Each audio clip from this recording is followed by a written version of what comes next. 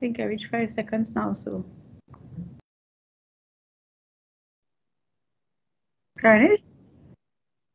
Okay, start. Okay, all right. Don't have to click anything, just start. Yeah, okay, all right. So good day, everyone. Yeah, already. All right. Good day. Okay. Good day, everyone. And welcome again to another Animal Production and Health Facebook Live presentation. Today, I will be doing common problems. Good day, everyone.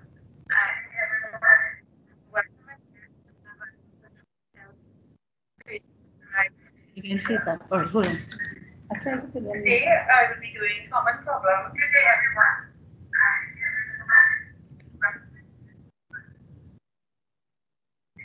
Can I start over? Okay, let me start over. Okay, good day, everyone, and welcome to all our viewers today. Today we are going to do another one of our Animal Production and Health Facebook Live presentations. My presentation today is called Common Problems in Small Ruminants, and you can see it on the screen there. Today, I will be doing 3 topics. The first is how to identify sick animals, because you really need to know how to identify a sick animal to know if an animal is normal or if they're sick. And then we'll move on to a viral disease that we see commonly in Trinidad, and finally, I will do pregnancy toxemia, which is a metabolic disorder or condition of sheep and goats. At another time, I will do other common problems that we see.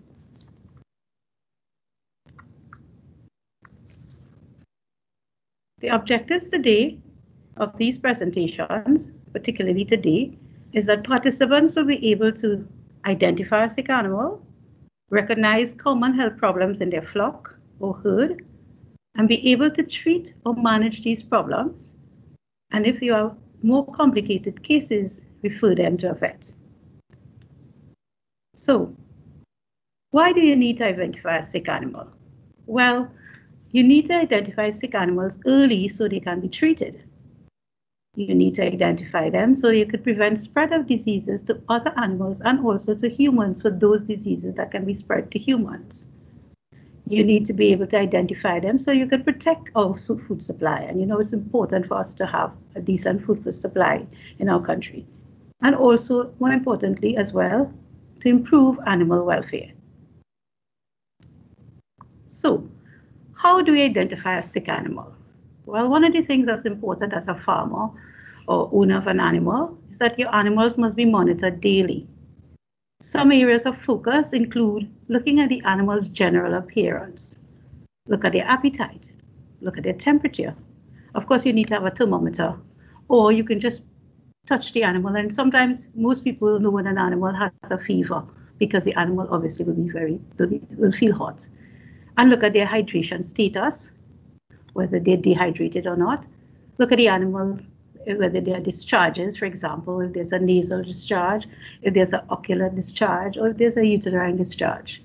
Whether there's diarrhea when you in the pen, or if the tail has diarrhea or presence of feces on the tail. So let me go a little further into this. Owners or caretakers of animals are the first people who normally will see signs or abnormal signs and symptoms that may indicate an emergent disease or problem with the animal. So it's good to know the normal temperature ranges of animals. For example, even though we're doing sheep and goat, I just put in dairy cow. Usually a normal range of temperature for dairy cows is 38.0 to 39.3 degrees Celsius. A sheep is between 39.3 to 39.9 degrees Celsius, and a goat 38.5 to 39.7. So you see, it's good to have a thermometer. You can always purchase one at the pharmacy. Most of them range between $40 to $50. Digital thermometer, that is. So it's good to have one if you're a caretaker, owner of an animal. So continuing, you need to develop what we call a systematic approach, right? Certain things you do when you stand and you look at an animal. So you observe the animal at a distance, observe the animal when it's resting. Look at the general appearance of the animal.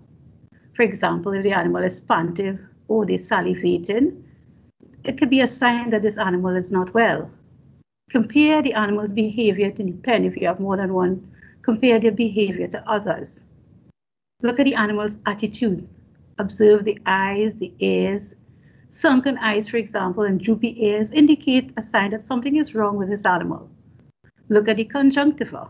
That can give you an idea if the animal is anemic, particularly if the conjunctiva is pale or white. Usually the conjunctiva is just below the eyelid. You pull down the eye and you can look at it. And usually it's nice and pink. So if it's pale or whitish, that means there's a problem. This animal is anemic. So they may be deworming or there may be another problem with it. Sick animals generally stay away or isolate themselves from a herd. They move slower and with less energy, which means they're usually weak or they may be lying down often. So, there's a sign that something is wrong with this animal. So here I have a picture here of a black belly ram. And you see he's looking at me because I'm the photographer at this point. He looks alert, he looks bright. So when you're looking at the animal at distance or at rest, you look at the animal, you start systematically. You could start from the head and then move to the left and go around to the back at the tail and come around to the right and get back to the head again. So if you look at this animal and the picture, you see he looks alert, right? You look at how he's standing. You can look as well, he's a male. So you look at the tail to see if there's any signs of diarrhea. You look at the pen, you see feces. There's no sign of diarrhea there because it's nice round pellets. And he seems to be fairly okay. You look at the general body condition, you look at the hair coat. There's another picture of two other animals, a goat, right? And a sheep. And you look at some of them have a tendency to wool, so you could also look at that. But that will just give you an idea, especially if they're very thick and woolly, and it's very hot. You might see them panting, right? And that's not necessarily means that they're sick. It could just be that the amount of heat generated by that wool on the animal's coat can make them a little more susceptible to heat stress. And on the left of the screen, you see a goat there, and you see he looks rather interested at. You notice how he stands. You can look at it and both of them are male. So just an example of what you do. And I'll talk a little more about this. All right, this is another picture of some goats there. See, they seem to be quite interested. And these are Anglo. And you can look at their feet, you look at their head, you see no discharges from the eyes or the nostrils. And one common thing is goats normally have their tail up, whereas sheep have their tail down, right? So you can see if there was any diarrhea or anything in that pen clearly. So again, talking about sick animals and identifying them, you look at the appetite. You look in the pen, look at the amount of grass or the feed eaten and compare it to herd mates in the other pen, especially if they're in a group, right? If they're by themselves, you could still look at their feed and notice, what normally an owner would know how much feed an animal normally eat, how much grass they eat. So you will know if they don't eat enough, that is a sign that something might be wrong. Look at their hydration status. And normally what we do is use a skin test to determine if he or she is well hydrated. Look at the eyes. If the eyes is sunken, it generally indicates dehydration. All right. Look at the feet and legs. And I just showed a picture before. Check to see if the animal is standing or walking normally. Look for swollen joints. And especially if you purchase an animal, check the hoof for lesions. Sometimes you might see the hoof overgrown. That's not really a disease. It just means it's an animal husbandry practice that you may need to trim the hoofs, right?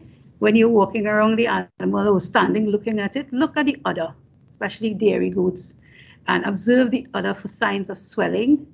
You could examine the teeth for lesions if you notice it's swollen.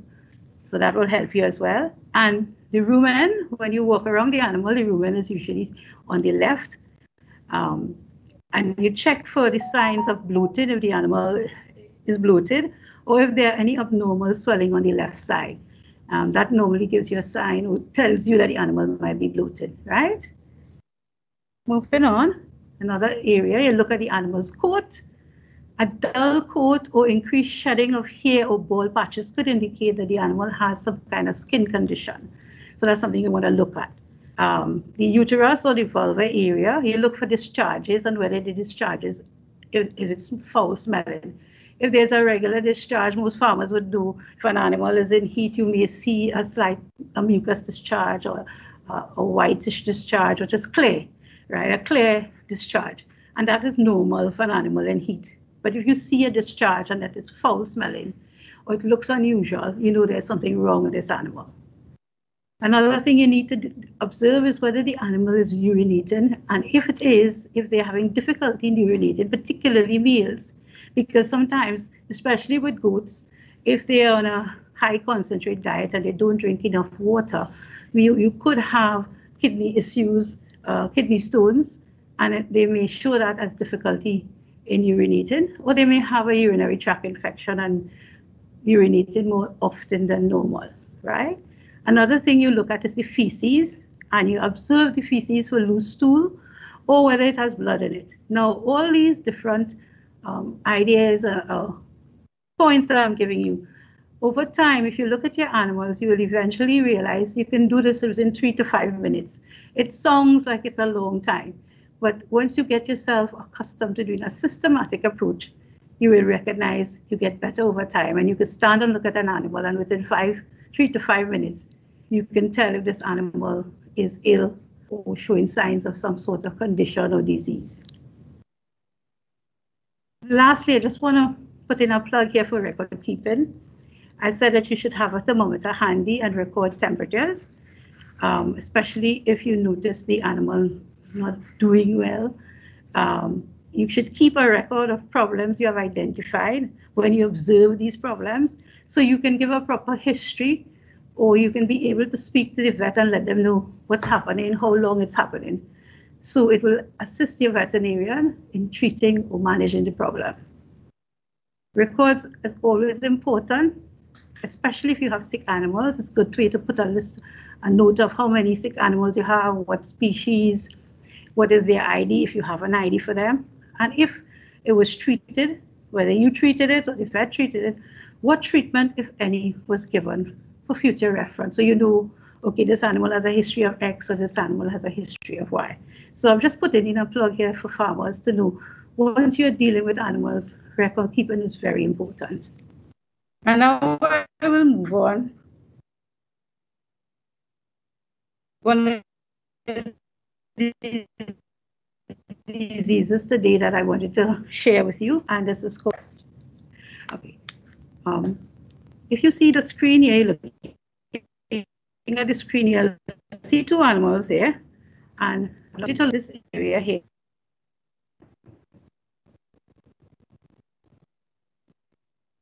Just around the mouth, you see there's a lesion here, and this particular lesion is consistent with ORF, right?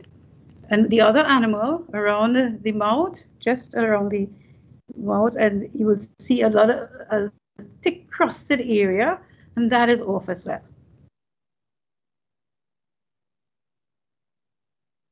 What exactly is ORF? ORF is also known as scabby mouth, and it is caused by a virus from the pox family. It is also known as sore mouth, scabby mouth, or contagious eczema. This disease is a disease that can be spread to people, and usually nodules are seen on the hands. I'll talk a little more about that later on in the presentation. Usually the signs are seen within 2 days of infection. This is in sheep or goat, and by the 11th day, scabs can be seen, which can stay on the animal up to 2 weeks. This disease can be spread from animal to animal or by objects which the animals come in contact with. The virus can remain in the scab, and it can be viable in the environment for months to years. Disease is often seen more severe in goats than in sheep. And we see this pretty often, especially in the South region. Farmers tend to go and they buy animals and they don't look at the animals properly, and then they bring it onto their farm and they don't isolate the animals. And I'll talk a little more about that. And eventually, more than one animal becomes infected because the animals, animals, they go and they smell each other, they feed together in the same trough, and that's how it will be spread.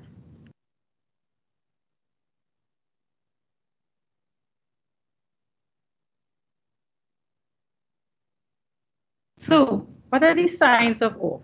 Usually you see a pustule or the film, and it will form the eyes, the ears, and the ears, as well as the udder or between hooves. As I said before, animals tend to, when they're feeding in a trough, or sometimes they nibble at each other's ears.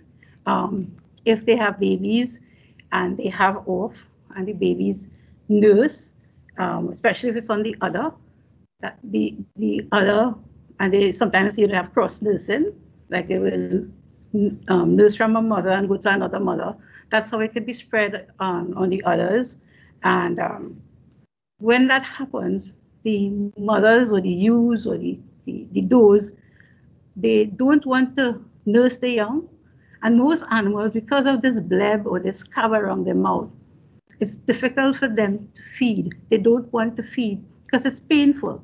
They would hardly eat the grass because it's also painful, right? So lambs and kids will be the ones most at risk, as the dam will not want to nurse them because of the pain of nursing with this lesion on the udder. Another picture of ORF or scabby mouth, and this is where it starts to crust, and you see these really bad crusting around the mouth. They're the nostrils, and on the other picture you will see on the ear really bad crusting. So this is where it has the disease has progressed, and it really looks bad. Now, these are not pictures of mine, so I'm credit, but I just wanted to show you how important it is in terms of how the disease progresses. This is the picture that we took in Trinidad of another goat, and if you look at the mouth, you'll see crusting all around. So this is a local picture of a goat with ORF. And imagine how difficult this would be for an animal to try to eat. Now, because I said that this has implications for people, notice the person is wearing a glove. So if you have this disease in your animals, it will be important for you to wear gloves once you see that there are small lesions on the mouth.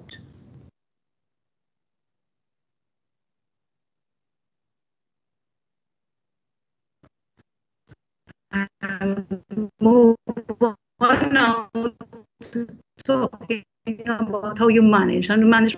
And when I say manage the disease policy, in order to minimize the disease on your farm. So if you see an animal with that type of lesion, the bleb, the water-filled bleb, or the crusting, whether you see it on the mouth, the ears, the hoof, the breast, one of the things is isolate the animals very early once you see it. You need to monitor these animals daily. So these animals should be managed separately from the rest of the herd. And if it's possible, once you see them, to move them to a separate pen away from the others. You move them, but you attend to them last. You see all your animals that are not sick first, and those animals you go to last. Depending on the size of your farm, and if you have workers, you may want to have somebody alone handle the sick ones, and somebody else handle the ones that are well. Always remember, even though an animal is not well, you must provide them daily with fresh, clean water, grass, and feed. Okay? Vitamins will help because this disease will also stress the animals. So vitamins adding to the water will help with the stress levels. Young lambs and kids, if the mother has the disease, may need to be bottle fed because obviously they may not allow the lamb to feed. And you can also give the lamb oral electrolytes, simple G-Sol or any sort of electrolytes that you can get at the agri shop, as well as some glucose that will help them because of the stress levels and the fact that they're not getting the mother's milk. So you can if you have mothers that you can get milk from and cross feed with a bottle, that might be better for you. Now, since it's a viral disease, because a virus causes disease, antibiotics are not necessary because this disease, the lesions will clear up in 1 to 4 weeks without treatment. The only time we advise for antibiotics to be used is if the sores become infected, and then you would need antibiotics topically or systemically. But most times you do not need antibiotics because the disease will go through the course You'll have the scabbing, eventually it will dry up, the animal will be fine. Generally, we find that the ones that we need to treat would be the lambs, the very young ones, the lambs or the kids. So when you see the crusting, like I showed earlier in the picture, the crust should not be removed, because removing crust can cause a delay in healing, and it will also increase the handler's chance of getting infected. So don't interfere with the crust, leave them. Usually they will fall off, right? And you will disinfect your pen, etc. And I'll talk about that in a little bit. But animals who have had this disease and gotten over it can become reinfected more than once. But usually if they do become reinfected, it is usually less severe than the first time around. Most times they have some sort of immunity and they don't get it, but they can be reinfected if just so that you know that it can happen. So then how do you prevent a disease like this? Well, one of the main things that my colleague Dr. Singh had spoken to you some time ago about biosecurity. And this is one of the things that you want to do in terms of livestock biosecurity. Always quarantine new animals.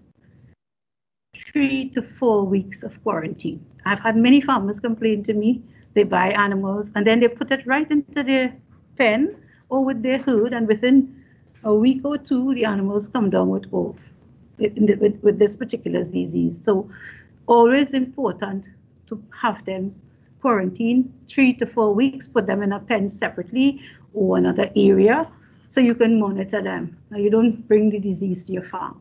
And after 3 to 4 weeks, most diseases would have shown up if the animal was exposed to it. And that happens with wolf as well.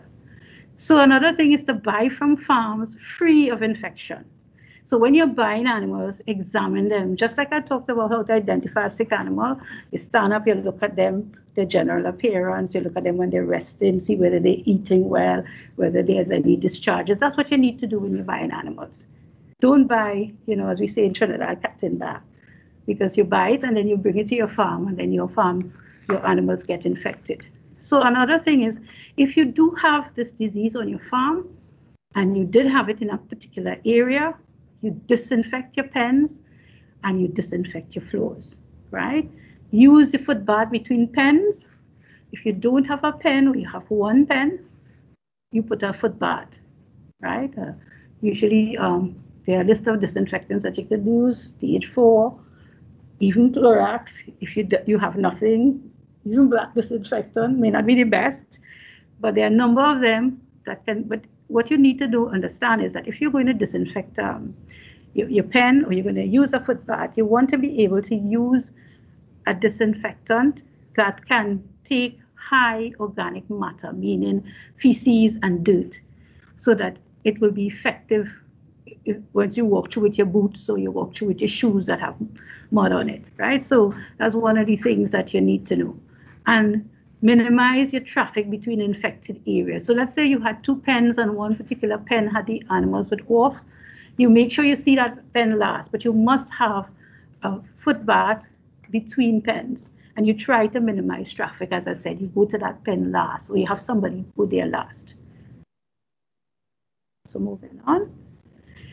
Talking about the effect on humans. Now, often humans, one of the things you want to do is, if you do have this disease on your farm, one of the things you want to do is to wear gloves, use sanitizer, wash your hands thoroughly. And we pretty much know about that now. Washing hands is an important part of this pandemic. So, you do that as a normal part of your daily routine once you have animals. So you wash your hands, you wear gloves, you use sanitizer once you see this lesion, right? But it's a general rule of thumb. Wash your hands before and after you work with animals. Now, what happens is if it's seen, if you are exposed to it, you have an abrasion on your hand, and you exposed to an animal and you do get it, what you can see is nodules on your hand, and there's a picture there of somebody's hand with a nodule. And within 3 to 5 days after infection, that nodule will come up.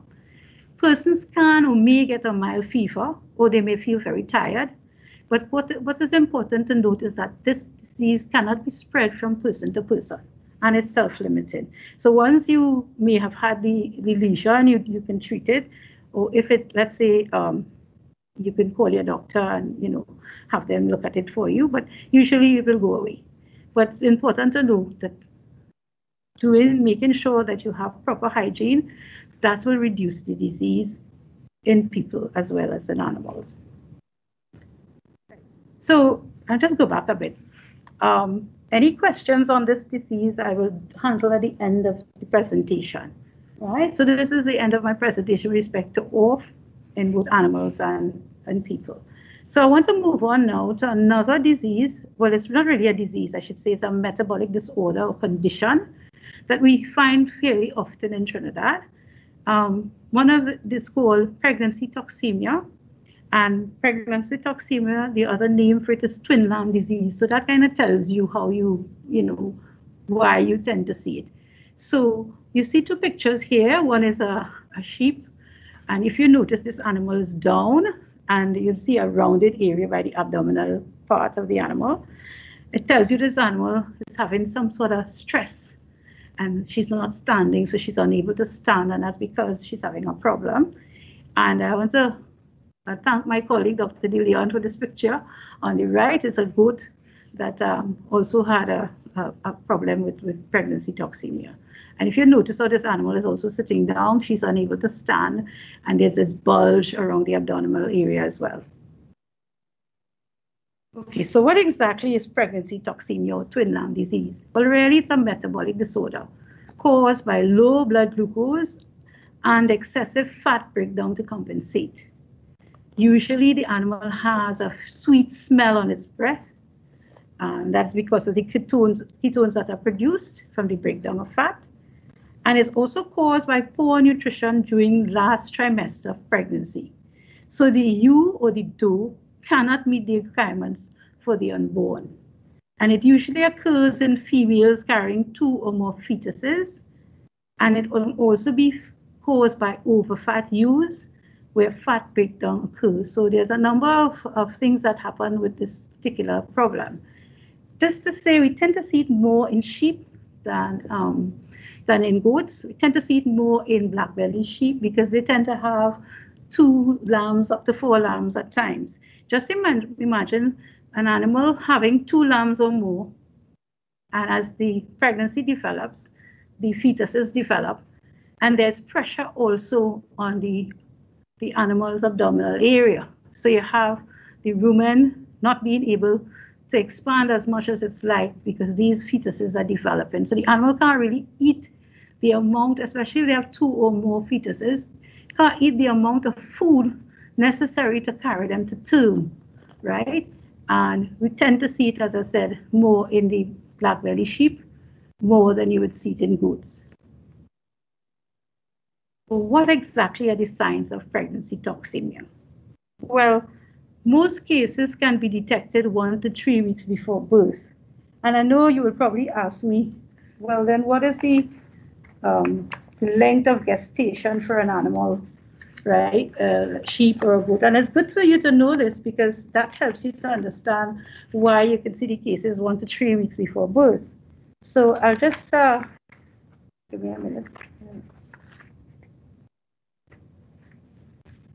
Usually, most animals, sheep and goats, is usually 150 days is the gestation period. You can have as early as 142 days animals actually giving birth. A sheep is normally around 145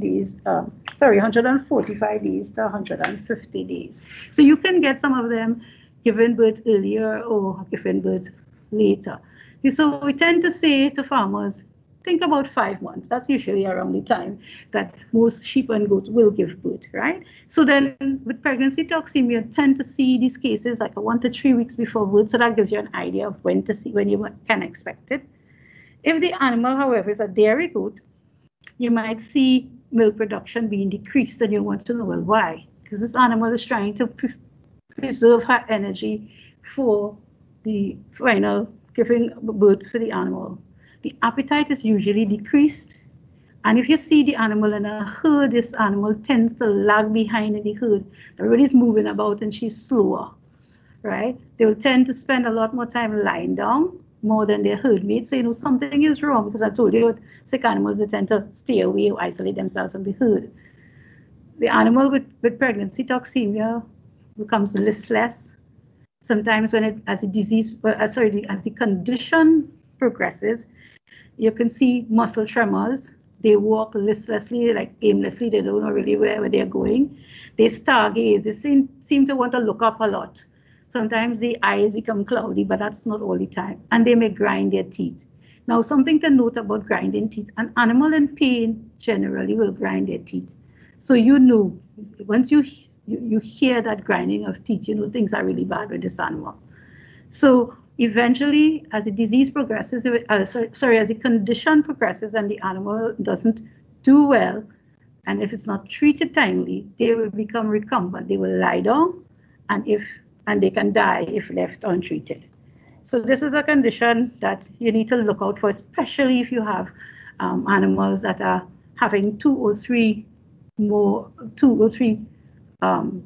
fetuses, and particularly those ewes that have had 3 or 4 pregnancies, with lambs in previous pregnancy, like 2 or 3 or 4 lambs, right? So that is something you need to look out for.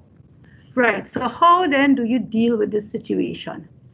So how do we manage pregnancy toxemia? So one of the first things is to know what it is like, so you could look at it and detect it early. One of the things we recommend to farmers is drench, which is giving this orally 50 mils of propylene glycol, which can be found in most agro shops. And if you can't get propylene glycol, you can also get glycerine. And you give the animal this twice a day until the animal lambs, once they're showing these signs that I talked about earlier. You can get glycerine in most pharmacies. Usually they sell at 100 mil. So you may have to look at some places that may sell it as a gallon. But you can also get the propylene glycol at agro shops. Another thing to help them is adding oral calcium to the diet. There are some liquid preparations with calcium in it that you can buy. And obviously, giving them vitamins to supplement is an excellent idea, because especially the vitamin B's is excellent for stress. So that is something oral vitamin B can help. Or you can give something simple as Hemoplex or Red Cell, which are oral vitamins that you can use. When it is difficult to manage, meaning that you realize things are really it's progressing and you yourself can't handle it, before it gets to that stage, you call your vet, all the county vets, central, with the Ministry of Agriculture. You can call the different offices, and the vet may administer intravenous glucose or electrolytes. If the condition progresses more to the point where the vet realizes that the animal is at risk, meaning the lambs at risk and the ewe at risk, they may need to abort the lambs. And in certain conditions and situations, I should say, you may need to do a cesarean section in advanced cases of this problem to save the ewe and the fetuses, right? And so this is how we manage this particular problem. Okay, so now we talk a little bit about prevention. How do we prevent a problem like this from happening? Well, it is a problem that you need to look at in terms of your nutrition. So adequate nutrition must be given in the last 4 to 6 weeks of pregnancy. Good quality grass with concentrate, and I give an example of in terms of the amount of concentrate, 0.5 pounds to 1.5 to 2 pounds per head until birthing. So this will help this animal in terms of its nutritional content so they can carry the babies to term. Also, you can feed corn, and corn is a high energy supplement, and corn will help the animal once they have this condition. Exercise also is important to reduce obesity in early pregnancy. Remember, I talked about it could also be that if the animal is over fat, you have this condition. So exercising your animals, particularly if they're obese, you let them out to pasture and you bring them in, that will help. And of course, you want to reduce stresses. Any kind of stress will precipitate problems for any animal, but especially so when they are pregnant. So these are some of the things that you can do to reduce the presence or the prevalence of this particular condition. And this brings me to the end of my presentation. I will take questions. I do appreciate you logging on and listening to what I have to say. And I just want to let you know at other times I will bring in other different problems in small ruminants. And if there are any particular problems that you are facing out there with your small ruminants and you would like us to do a presentation, and feel free to let us know on our Facebook page. I thank you for your patience, and I will take questions now.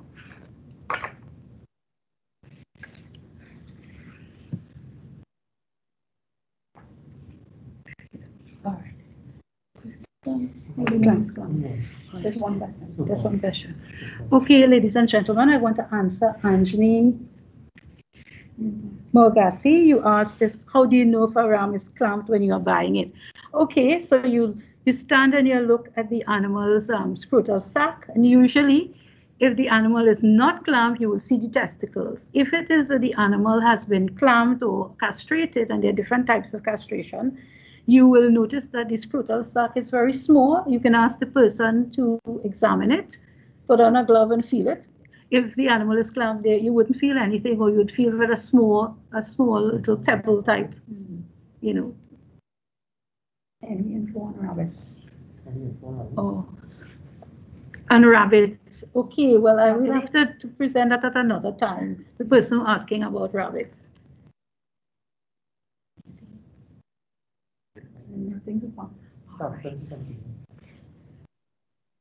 Well, thank you so much, everyone. If you still have a question, you can post it on the Facebook page and we will try our best to respond to you. I hope that the presentation today has made a difference for you, the listening public, and particularly people who are rearing animals. Thank you so much. Is it a good thing to give on?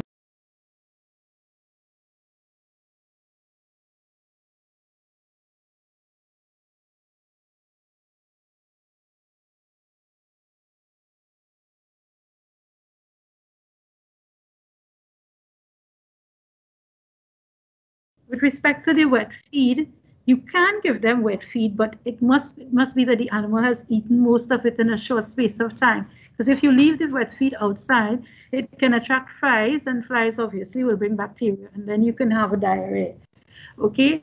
Sometimes when an animal is not doing well, a lot of farmers will put the feed in some water and let the animal sort of drink it, and that will help.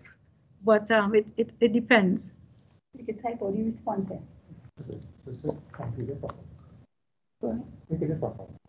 Okay, thank you.